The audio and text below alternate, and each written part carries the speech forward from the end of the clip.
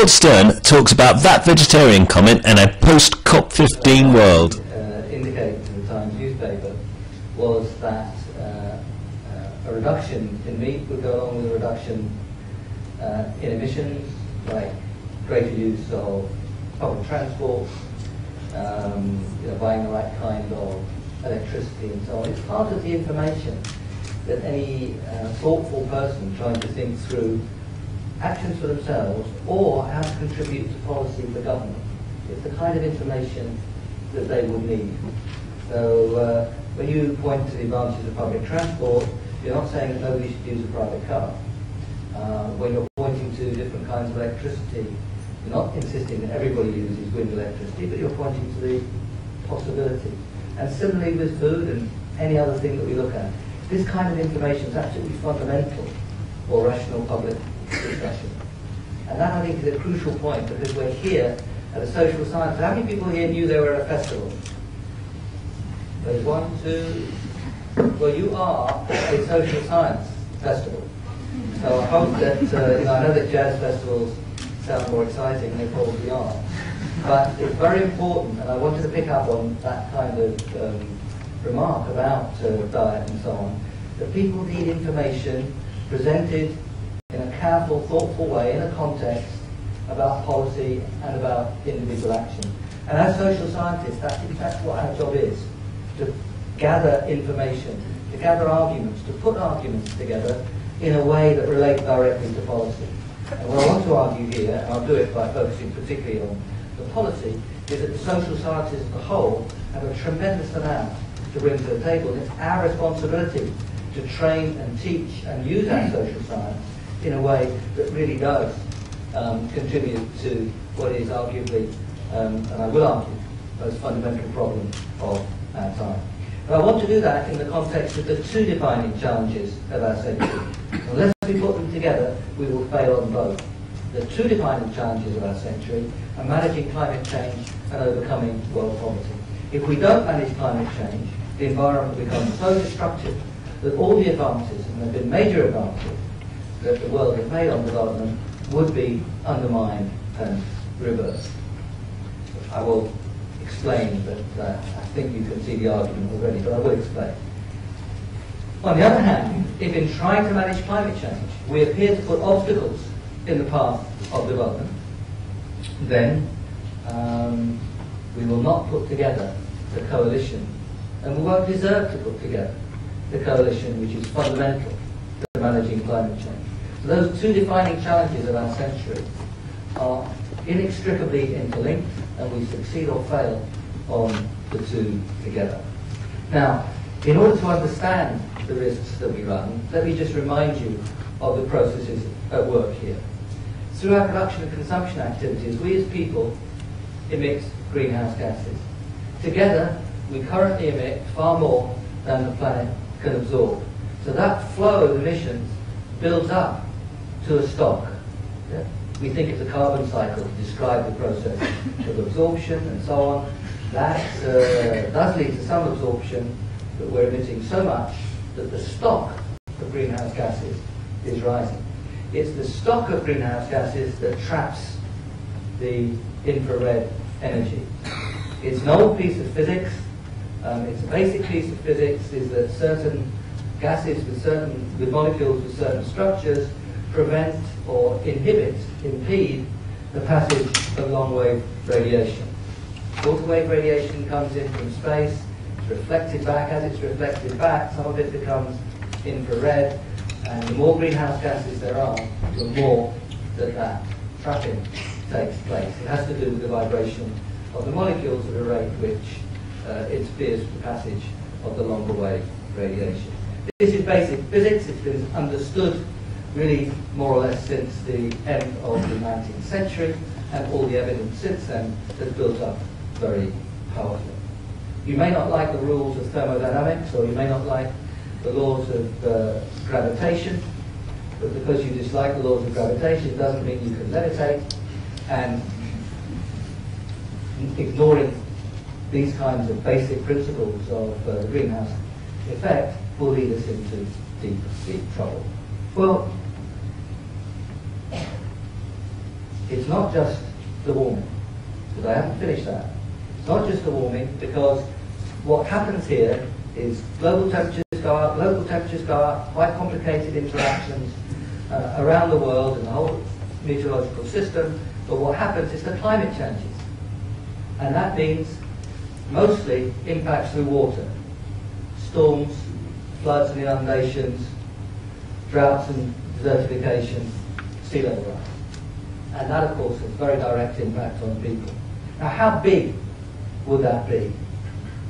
What are the risks associated with that process? Now, each of the 5 links that I gave along that chain, you were counting, I know, each of the 5 links in the chain of that process I've just described has uncertainty in it. There's uncertainty about how much emissions will be. There's uncertainty about the carbon cycle and how much will be absorbed, and therefore how much the concentrations will rise.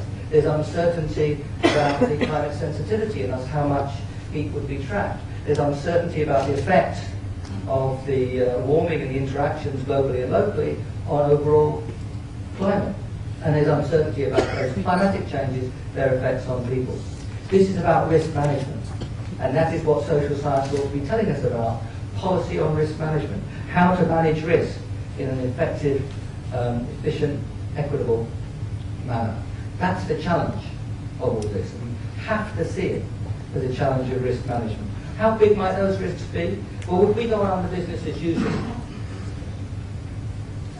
we are around 435 parts per million. That's the concentrations at the moment, the CO2 equivalent. We're adding about 2.5 parts per million a year. That 2.5 is rising. 100 years of that, instead of being 100 times 2.5, that 2.5 is rising. It'd be 100 times 3 or 4 on average. We'll be adding 300 or 400 to the 435 that we are now. Business as usual will take us to at least 750 or so parts per million by the end of the century. Possibly more. Now, we don't know these probabilities exactly, but roughly a 50-50 chance or thereabouts of being above 4.5 or 5 degrees centigrade as a result of that. We haven't been there as a planet for 30 million years. We as humans have been around, well, Homo sapiens anyway, have been around for about 200,000. 200,000, that's us, versus 30 million years. We haven't seen that kind of temperature. We don't know what it would look like, but we can surely suggest with some strength that the risks involved in those kinds of changes would be immense. Very recently, we were about 5 degrees less, 10 to 12,000 years ago, at the last ice age. That transformed the planet. We were all living closer to the equator than Watford. Well, in other countries, I say London, but here you understand the geography a little bit better. This kind of change moves people. It moves people on a massive scale. If you think about it, the likelihood that much of southern Europe would be a desert, that the Sahara Desert would probably be significantly expanded, that much of Bangladesh would be underwater and more of it coming underwater, that the North Indian monsoon would likely to change rapidly, that the whole pattern of flows off the Himalayas would likely to change rapidly. In other words, the changing patterns of the great rivers of the world that feed populations of 1 or 2 billion people. You have to regard there being a very big risk of hundreds of millions of people moving, and if we've learned anything from the history of the last couple of hundred years, if people move on a massive scale, and we haven't seen that scale of movement in the past, you're likely to get severe, extended, and global conflict. This is the scale of the story that we're talking about. Now we're in a middle class institution, and we're taught by middle class people. We're brought up to, not all of them of course, but on average, and we're taught to use language carefully and not to exaggerate. And that's very important here. This is just a description of where this basic process is likely to take us, with all the notions of risk management and probability that we have to bring to bear. But these are massive risks by anybody's standards. So what do we do? Well, many scientists have argued, and I think there's a powerful case, that we should have as a target 2 degrees centigrade, a maximum of 2 degrees centigrade. Now, because of what I've already said about the stochastic nature, the random nature of some of these processes, the uncertainties about the magnitudes of the effects, we have to speak about targets in a probabilistic sense. So we have to talk about a 50-50 chance of 2 degrees centigrade. Why is that kind of number of temperature increase indicated? Well, the reason for that is that we risk, as you go much above, quite powerful feedback effects. It's possible that the Amazon will start to dry out and die back. It's possible that, in fact, it's probably probable that the permafrost would start to warm up and melt, thaw, in a way that would release massive amounts of methane. The disappearance of ice sheets, which will start to get bigger and bigger, reduces the albedo effect, so it means that less of the ultraviolet is reflected back into space.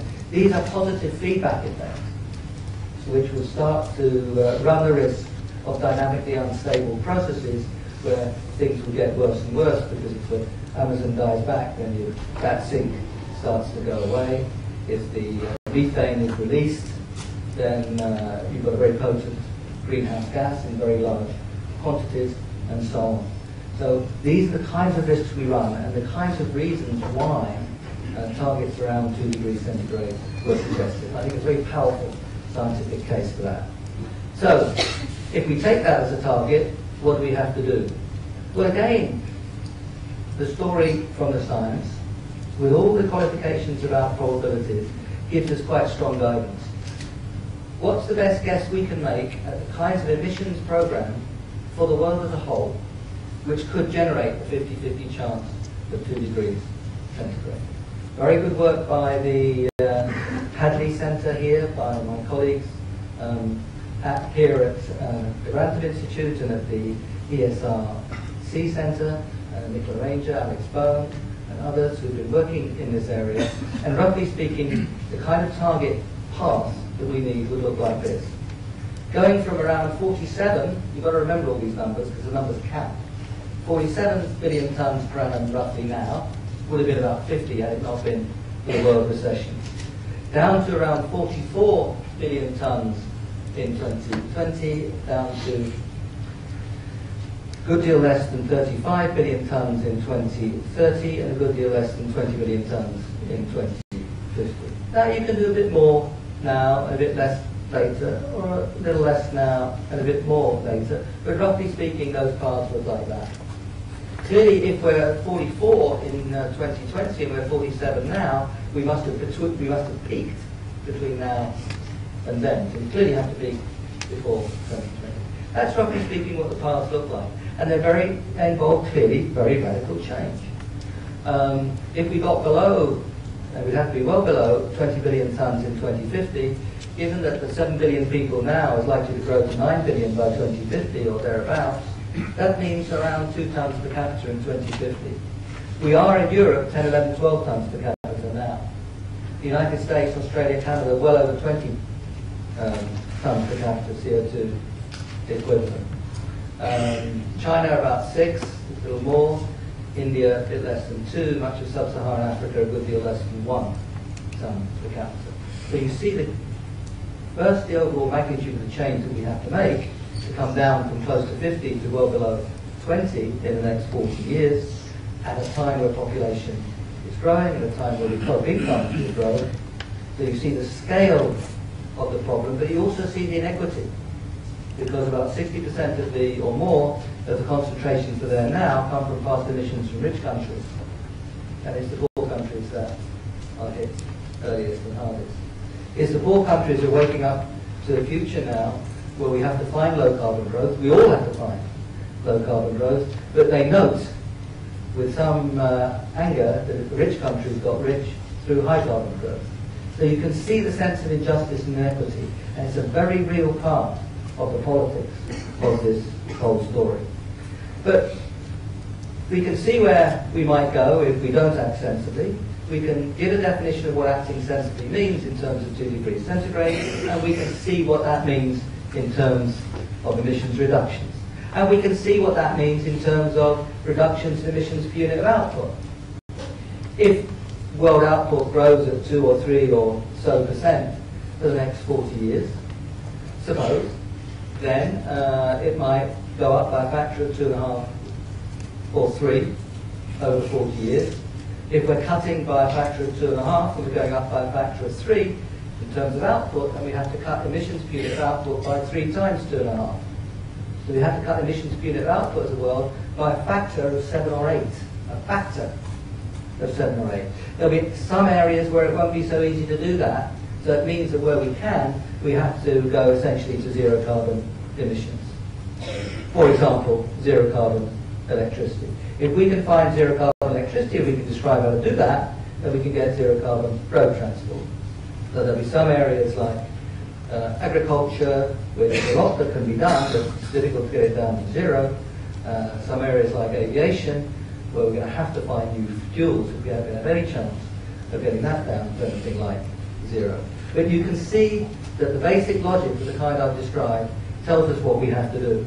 Now, is it burdensome? Is it frightening? Is it possible? Well, if we do it well, it will be extremely attractive.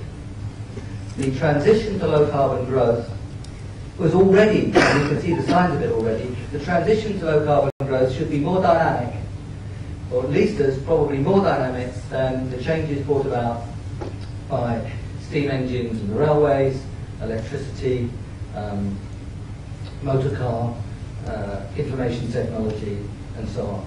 This is going to have to be a radical energy and industrial revolution. But we can see the signs of it already. We can already see what zero carbon electricity looks like.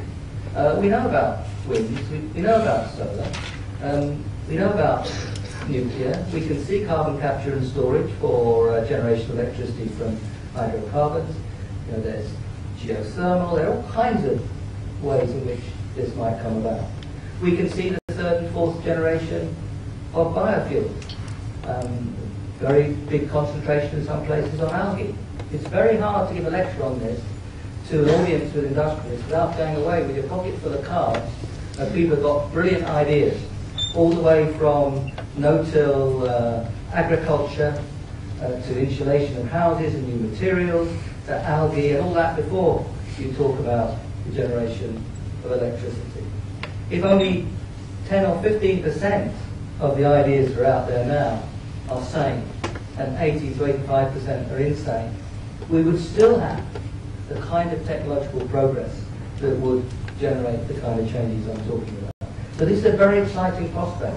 It's very important to be clear about the risks, but it's also very important to be clear about the real possibilities of this change.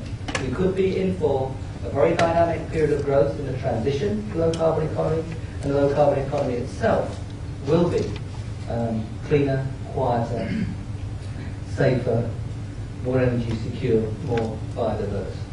So it's not simply seeing the big risk, which we must, but it is also seeing the attractiveness and the feasibility of the different ways of doing things.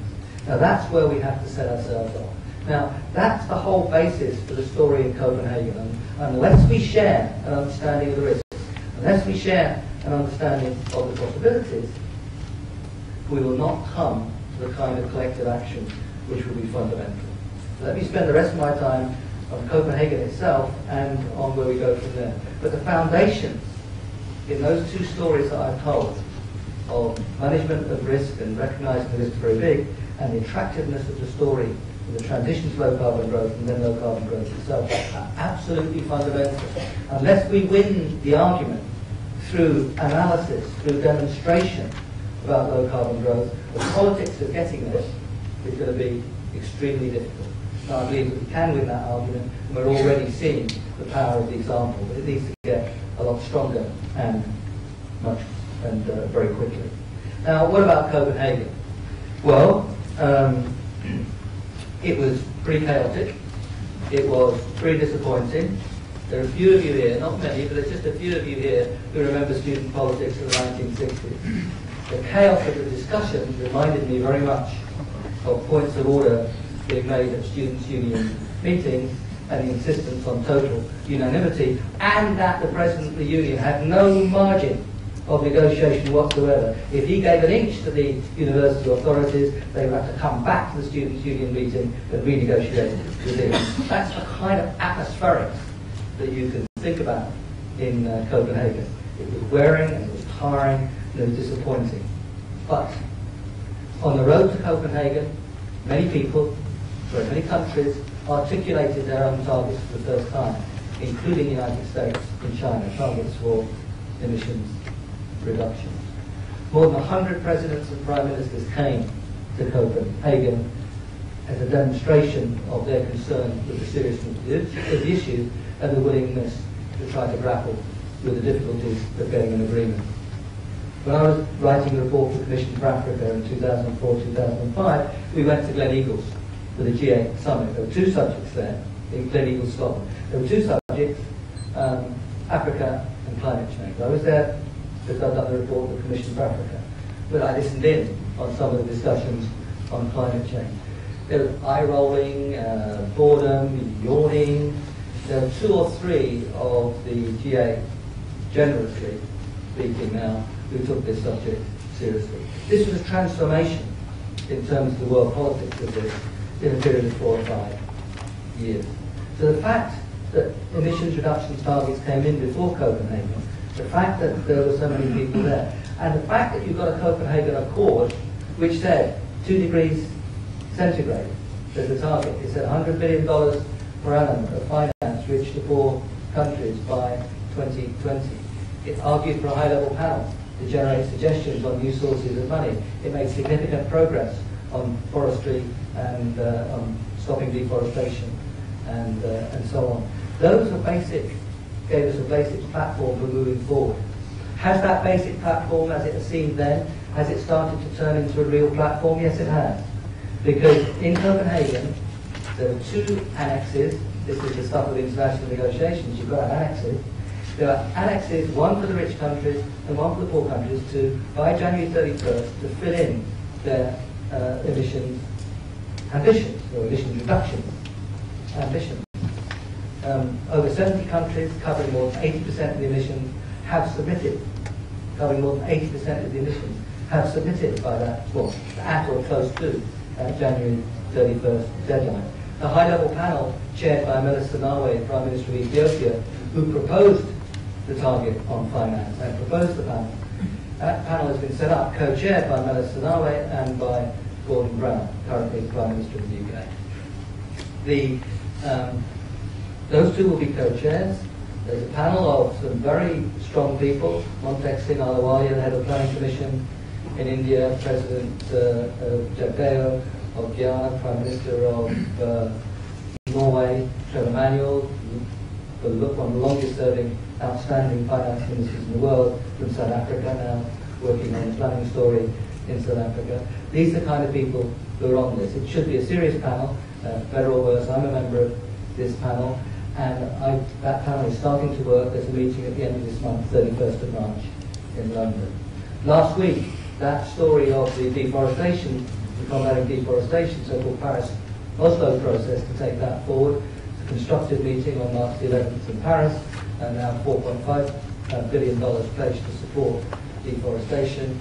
Great welcoming by Brazil and other rainforest nations for the progress that's been made there. This is now with the submissions by January 31st, with the work starting on the high-level panel on finance, with the progress on deforestation. This isn't some abstract panel. This is not clinging at straws. This is serious work that is going on. And we're going to need serious, strong, analytical work on finance, on deforestation and reforestation, on technology and technology sharing, which is going less slowly than many of us would wish, and on monitoring and reporting and verification, understanding what other countries are doing. Those two areas, technology and so-called MRV, monitoring, reporting, verification, I think we're going to do slowly. On the analysis of finance and the work on deforestation, we're starting to move at a sensible pace. And we're having a discussion about the scale of emissions reductions. Now, what does that discussion look like on the scale of emissions reductions? I mentioned that submissions have come in now covering more than 80% of world emissions. Emissions ambition statements have come in response to the Copenhagen Accord. What do they look like? Well, if you add them up, if you put them together, it looks as if everybody delivers, of course a big if, but if everybody delivers, it looks as if it would give us around 48 or 49 billion tonnes in 2020. Not so far away from where we are now.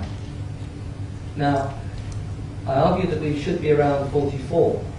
I also said you could do a bit more earlier and a bit less later, or a bit less earlier and a bit more later. There's no unique path that gets you there. And I think a more sensible path will look around 44, as I argued earlier in this lecture, 44 billion tonnes by 2020. The current statements look to be around 48 or 49. That's compared with business as usual, difficult concept to define, but that probably would have been around 55, 56, 57 in 2020. So if you go, say, from 56 to 48, that's 8, and you need another 4 to get down to 44. So from that perspective, current articulations of ambitions take us 2/3 of the way in 2020 from business as usual to where we need to be. Now that's substantial progress. Is it less than we wanted? Of course it is. Is it negligible? No. It's substantial. It's 2/3 of the way from business as usual to where we need to be by 2020. If, of course, everybody delivers according to the ambitions that they have set out. So this is a story of real progress, but progress that is way too short of what we need. And it's only if we think of it in this way that we'll see what we have to do in the 9 months or so between now and the conference in Cancun. Now, what would that take us if you look country by country? I haven't got time to go into all the countries in detail. There are a few countries that are absolutely crucial here. China, of course, is fundamental. US and China are of the order of 8 or 9, China a bit more than US now, billion tonnes, roughly speaking. According to China's plans, if you assume growth rate something similar to the past decade, China's overall emissions would rise from 8 or 9 now to somewhere between 11 or 12 in 2020. And if China went on in a similar way, so adding another 2.5 or 3, it would start to look like 14 or 15 by 2030. Now remember, I asked you to remember these numbers, and you did all remember them. We have to be well below 35 billion tonnes of the world by 2030, probably 30 or 32, something around there. If China, taking current plans to 2020 and extrapolating a little bit, moved to 14 or 15, out of China being 17 or 18% of the world population by then, out of an overall budget of 30 or 32, it obviously would be extremely difficult to get to that overall budget. You know, if China's nearly half of it, it would be very difficult to get to that overall story.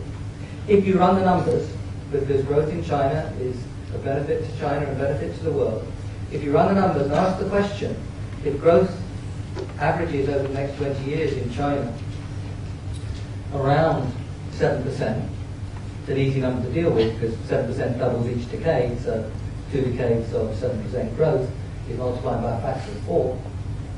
To get back to something like the 8 or 9 where China is now, something would be close to something 25 or 30% of the total budget available, then China, to get back to 8 or 9, would have to have emissions per unit output divided by a factor of 4. The output's gone up by a factor of 4, you've got to come back to where you were. In terms of absolute emissions, you've got to divide emissions by a factor of emissions per unit output by a factor of 4. And that can be done. That can be done. It would mean a 20% reduction in energy per unit of output and about a 10% reduction of emissions per unit of energy every 5-year plan. The 11th 5-year plan just finishing, China looks like it will have met the target of 20% reductions in energy per unit of output. What I'm describing is absolutely not impossible. The United States, if you look at the numbers and think of the numbers in rich countries and poor countries across the world, should be dividing emissions per unit of output by a factor of 4 also over the next 20 years. If you look at the articulated intentions, China and the US are planning on dividing emissions per unit of output by a factor of 2.5 or 3. That factor of 2.5 or 3 has got to be raised to something like 4. Now again, I'm expressing it in a way that tells us we're planning to go a long way, but not far enough. But what we should be aiming for is not so far away from what we're planning as to be regarded as impossible or a pipe dream. It's absolutely not. So we've got to approach this with a sense of urgency, a sense of clarity on the magnitude of the numbers, but also a recognition that these issues are being engaged with, and they are being engaged with on something like the right kind of scale. Now, there's delivery and there's plans. One of the big differences between Chinese planning and other people's planning is on the whole China delivers on its plans. And because it takes that seriously, it thinks very hard before it gives commitments. Politicians in other countries think of targets and then another language is about aspiration. No, it's not a target, it's aspiration. We tend to take our planning in other countries of the world in a rather more airy way than does China. China likes to work out whether the target that it's discussing can actually be achieved. And China did say to some people towards the end of Copenhagen that, I think we could deliver a bit more than our target. That was greeted, well, it was very late in the day, but it wasn't picked up. That was an example of the ways in which, had we approached all this in a more collaborative spirit, had we been listening better to each other all around the world, we could have done so much better at Copenhagen than we in fact did. There's still an element of the G8 atmospherics there with rich countries thinking that they work it all out and explain to other people what they do. There's the inability to listen closely. There's the thought that everybody else doesn't understand my politics, that you don't think about other people's politics. The politics of the 12th five-year plan in China is playing itself out now. It will be published in about 6 months' time. It's absolutely fundamental to this whole story. It's been discussed very intensively.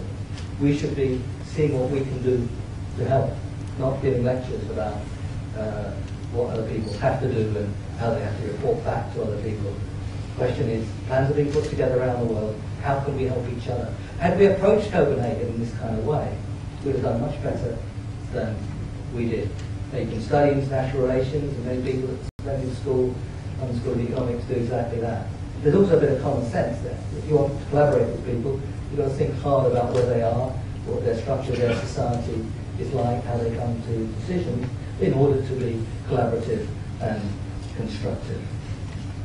So, I've described Copenhagen itself, I've described key aspects of the last 3 months on the road to Copenhagen, and I've also, in terms of China's plans, United States plans, plans of other parts of the world, described where we should be going. What we're going to need is a raising of our game, not only delivery of the targets that I've been describing, which are already there in the Copenhagen Accord submissions. We're going to need to raise our game. We're going to ask ourselves, can we do better than that? How can we do better than that? We've got another five, we're going to find another 4 billion tonnes, roughly speaking. I believe we can do that. We probably want 1.5 from the developing world, 1.5 from the rich world, some scope on deforestation and peat, some scope on international aviation and maritime. We really can practically put that extra 4 billion tonnes together if we really put our minds to it. But in order to see how we do that in a collaborative way, we're going to have real progress, first analytically and then in negotiations, not only on the overall emissions numbers, but on finance as I've described it, many sources of finance that we could bring to the table. Carbon tax revenues as they're coming in different countries. Auctioning of carbon permits as we should be proceeding to, certainly in Europe and then other parts of the world. We can have a tax on international aviation and maritime. We can have a financial transactions tax. We can, and the IMF is already working on, staff is working on a paper on how to use special drawing rights and the depositing of special drawing rights by countries of the world into a new fund, which then uses those, a bit of a Keynes World Bank kind of way, to leave a borrowing to bring forward some of the expenditure. There's lots of ideas here on the finance, and on the high-level panel on finance, we'll be looking at them and sifting through them and weighing them up against various finance criteria and asking ourselves the question, which is the best combination, which is the least bad combination relative to the standard criteria of revenue, reliability of revenue, incidence and equity, efficiency, administration, and so on. Those are the kind of questions that we'll be asking. Similarly, that intense questioning analysis is going on in the Paris-Oslo process for deforestation. We're still short of that discussion on technical sharing and technology sharing. There's a tremendous amount of ideas out there, some of them building on the kind of techniques that were involved in developing and disseminating new varieties of seed and technology in the Green Revolution. You've got challenge funds and cornerstone funds and trying to be proposed to fund feed-in tariffs. There's a whole range of stories on technological sharing. No shortage of ideas, but what we need is the sifting, the analysis of those ideas in a way that's internationally acceptable that can feed into negotiations. Similarly, on monitoring, reporting and verification, we don't need, at least I don't think we need, people to go scurrying around other people's countries measuring in each place. That would be seen as a violation of sovereignty. It's very difficult to put into place. What we need is transparency. You need to understand how measurements and forecasts have been put together. The current measurements, you need to understand of emissions. You need to understand how they've been put together. You need to understand the data sources. They need to be shared. That's transparency. That's the kind of thing which is the bread and butter of life in academic institutions. That's the kind of progress we can make on monitoring, reporting and verification. If we put a bit into technology, it's possible that some of this we could get from satellite observation. This is the kind of work, the technical work, that scientists, social scientists, particularly social scientists, need to be very active in over this coming year and months, but also, of course, none of these problems stop in Mexico and COP15 going on after that as well. So I believe very strongly that the role of serious social science, of course serious social science, and I mean hard social science, I don't mean as opposed to comical social science. But serious social science lies behind the analysis of risk management, of effective, on the scale we need, efficient, keeping costs down, and equitable sharing of the activities and responsibilities. Serious social science is right there. That's the kind of thing we should be doing every day. It's the kind of clarity of foundations we ought to be bringing, the kind of hard work on the numbers, the kind of relating of our results to real policy decisions and real policy making. That's what we should be doing. That's what we should be teaching our students about, what we should be publishing our papers on, but also what we ourselves should be doing in terms of our own participation in discussions which are clearly vital for the future of our planet. Thank you very much.